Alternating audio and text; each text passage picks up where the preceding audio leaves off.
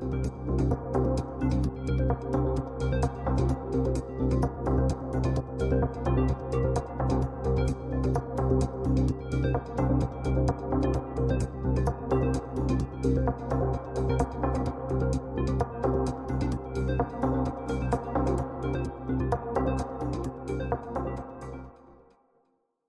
right, everybody, welcome back.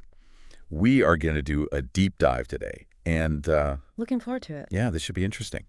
We're going to be looking at digital currencies and, their potential to really become part of our everyday lives. Yeah. Like, how do we get to the point where we can use these things seamlessly for our everyday transactions? Right. For things like grabbing a coffee or paying our bills or even shopping online. Like, is that going to actually happen with digital currency? Yeah. Is it all hype? Right. And that's what we're going to find out.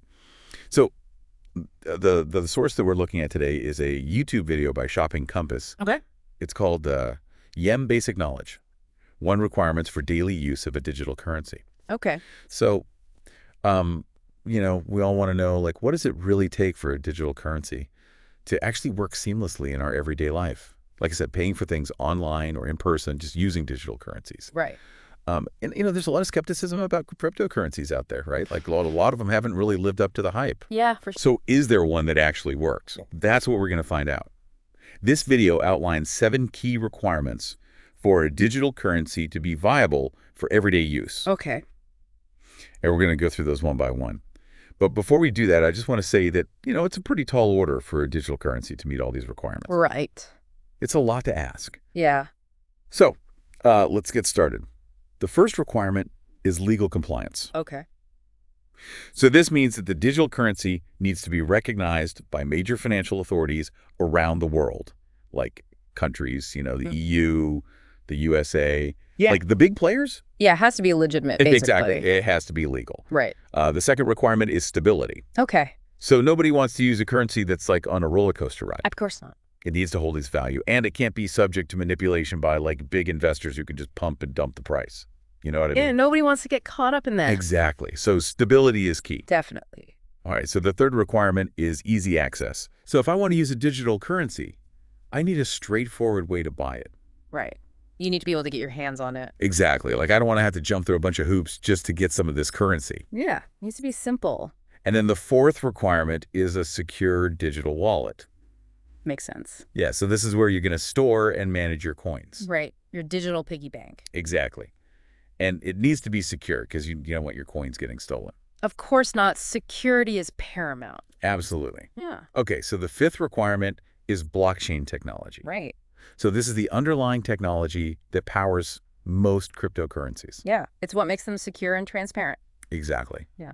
And it's essential for making sure that transactions are secure and transparent. Definitely. Okay. The sixth requirement is a user-friendly app. Okay. So, we need something that makes it easy to pay with this digital currency, both online and in physical stores. Right. It needs to be convenient. Exactly. And finally, the seventh requirement is speed, security, affordability, and ease of use. Yeah, that's a lot all rolled into one. I know, right? But these are all essential for a digital currency to be successful in the real world. Mm. It needs to be fast, secure, affordable, and easy to use. Absolutely. No compromises there. Exactly. So those are the 7 requirements. Mm-hmm. Now, the question is... Does such a thing even exist? Right. Like, are we talking about a digital unicorn here? Yeah. Does a cryptocurrency that checks all these boxes actually exist? Well, that's where your everyday money, or YEM, enters the picture. YEM. Yeah, YEM. Okay, I'm listening.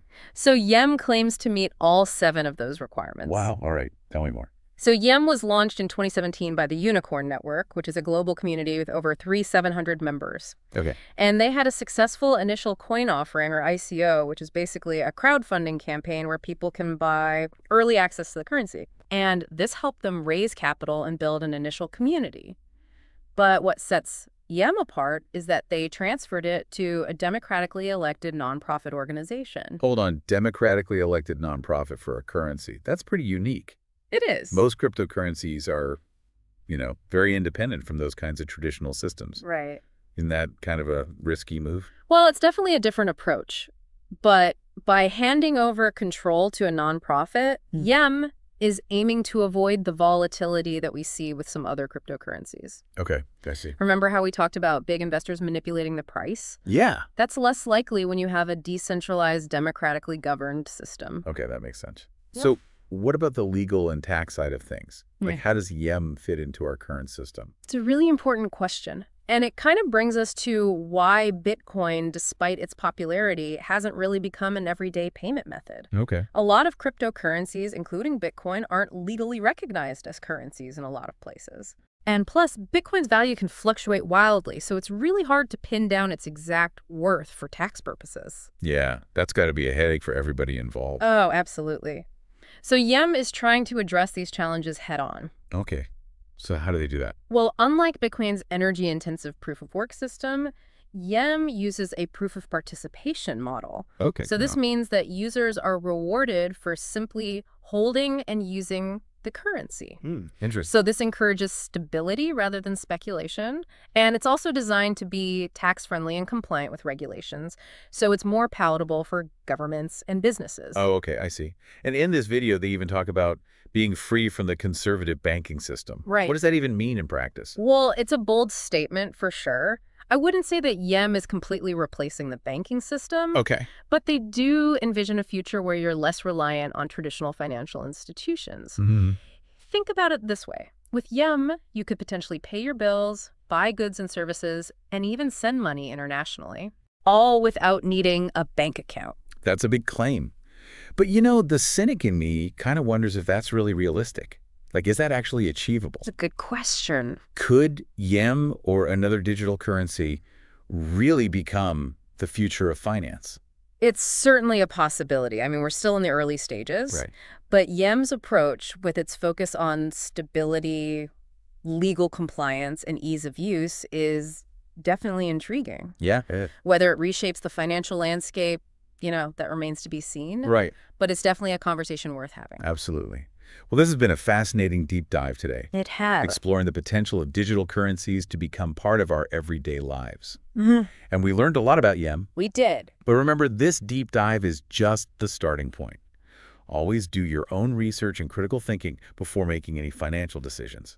The future of finance is being written right now, That's right. and it's up to all of us to stay informed and engaged. Couldn't agree more. So thanks for joining us, Yeah, thanks, everyone. and we'll see you next time. See ya.